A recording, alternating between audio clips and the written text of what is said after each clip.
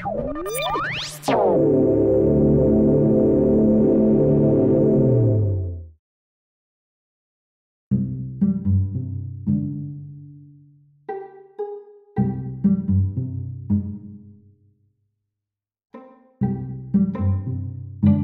best ones always leave us.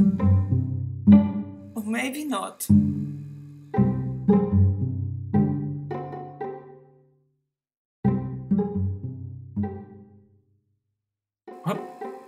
It's you.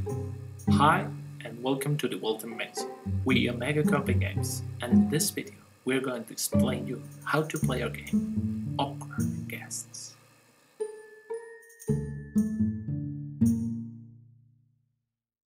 A card game of mystery and deduction in which every play recreates differently the night Mr. Walton was murdered.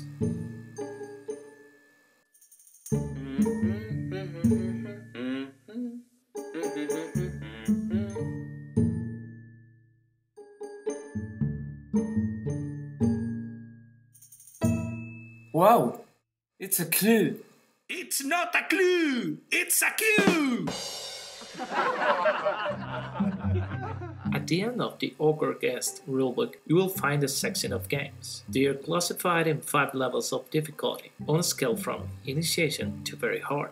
Once you have chosen the game you are going to play, note its identifier down to find its solution when resolving the mystery. Take from the game cards, and without looking at their faces, those cards whose numbers are indicated. These cards compose the game deck, and they are the only ones you'll need in that game. Leave the rest inside the box, because you want to use them. Distribute to every player a tracking set, a resolution token, and a screen. The first player of the round will be chosen by the host, being considered the most awkward guest. Give him or her the first player's CD and tell him to put it in front of him. Provide him the game deck to shuffle and deal 6 cards to each player. The remaining cards are placed in the game pile in the middle of the table, accessible to everybody. Next to it, place the discard drawer. Discard cards will go in it, always with their faces down and with a classified information card on top. Leave space to the pile of revealed cards. This place will be empty for the moment. Now, you're ready to begin the investigation. Here we have an Awkward Guest's card. The number in the upper left corner is the card value. It represents the amount of information it contains and varies from 1 to 3. In the upper right corner, we can find the card references. These are the suspects or rooms of the Walton Mansion with whom or which the information is related to. In this space, we find the provided information. The rest of the text serves to explain the development of the story and the setting, but they don't affect the game development. Turns in Awkward Guests follow the anti-clockwise order, and each round begins by the first player in that moment. In each turn, the active player has to communicate the other's 2 different references he or she wants to get information about. The possible references are Mr. Walton's guests and the rooms of his mansion. So, a player can ask for information about 2 suspects, 2 rooms, or 1 suspect in 1 room. Starting with the player directly to the right of the active player, anti-clockwise and in order. The inactive players choose among their cards those they want to exchange. Players can offer the cards they want on condition that the offered cards must have at least one of the proposed references. It isn't allowed to offer cards without any of the requested references. Each inactive player leaves the cards he or she wants to exchange face down on the table, reading out the sum of their information values and indicating it with an offer token. Decisions, once stated, are definitive and cannot be modified. After listening to all the inactive players' offers, the active player will choose with whom he or she wants to exchange cards.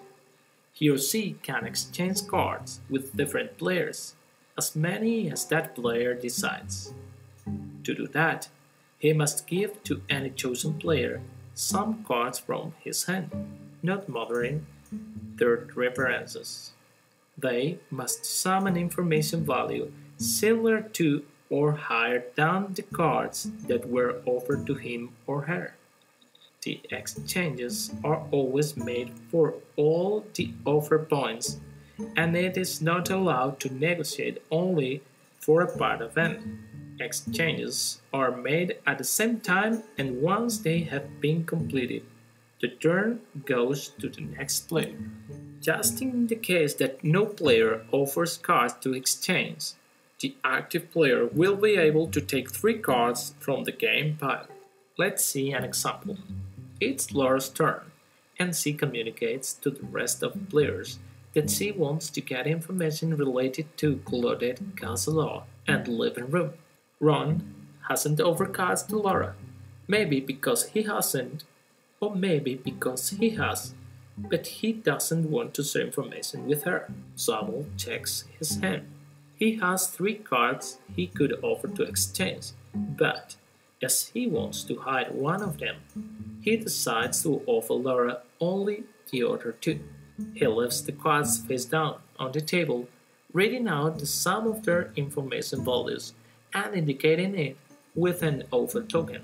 Laura has received offers from Samuel and Mayans, so she can take 3 cards from the game pile. Laura decides to exchange cards only with Samuel, although she could exchange with both Mayans and Samuel.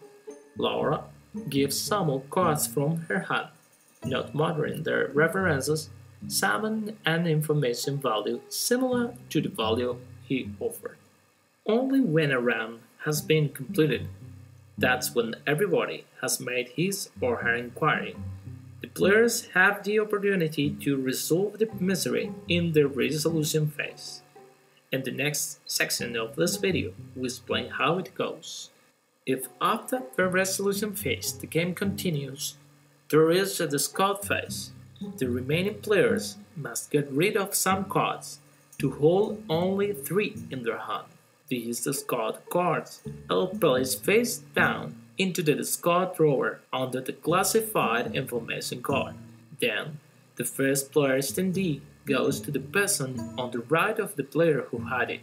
The new first player must deal to all players and one by one cards from the game pile to complete a hand of 6.